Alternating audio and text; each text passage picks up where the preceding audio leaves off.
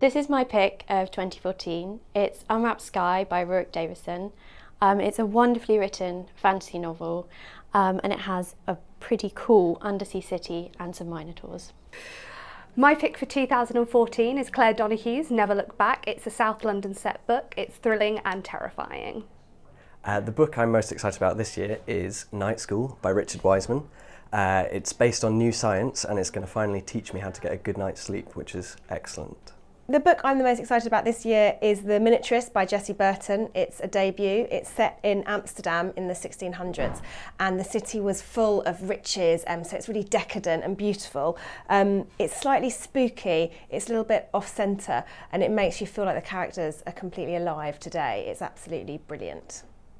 The book I'm most excited to read in 2014 is Jane Green's Saving Grace. I think it's going to be her funniest and most romantic novel to date. The book I'm most looking forward to in 2014 is Tanya Byron's The Skeleton Cupboard.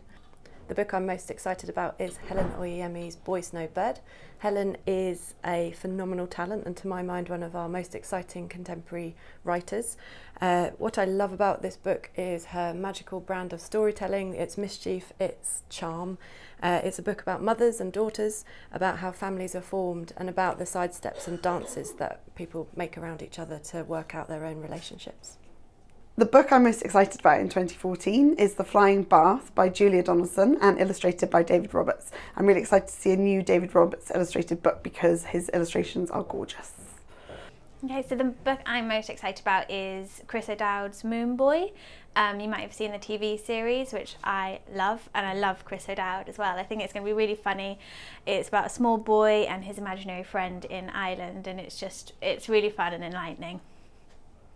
The book that I'm most looking forward to in 2014 is The Axeman's Jazz by Celestin.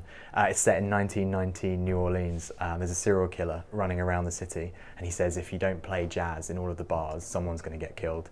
And Louis Armstrong's a character in it as well and it's just brilliant. It's adventurous and exciting, really fun and quite scary and this is my recommendation.